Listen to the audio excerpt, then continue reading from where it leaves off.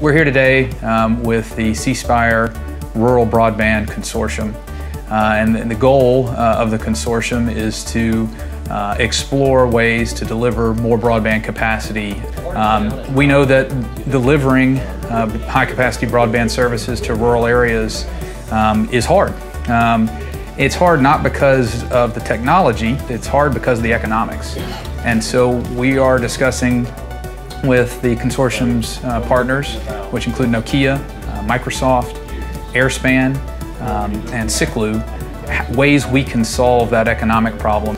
We need to solve that with the range of a few years, because the gap between those who have internet access to those who don't will be too difficult to bridge. That's an exciting problem to address and see if we can come up with new solutions and new perspectives to try and solve it. We know we have technologies that work and can be used in this space. We're bringing some of the mobile technologies to the table and seeing how when we deploy those in a fixed wireless situation, how well those technologies work. In some cases we expect them to work even better than they do in the mobile environment. In order to really get wireless everywhere, let's say, there are opportunities to partner, and I think through these initiatives we'll get there. It needs somebody as a catalyst to try and say, you know, business as usual is not working, and maybe we need to look at this a bit differently, and I think Spire has brought that leadership to the table.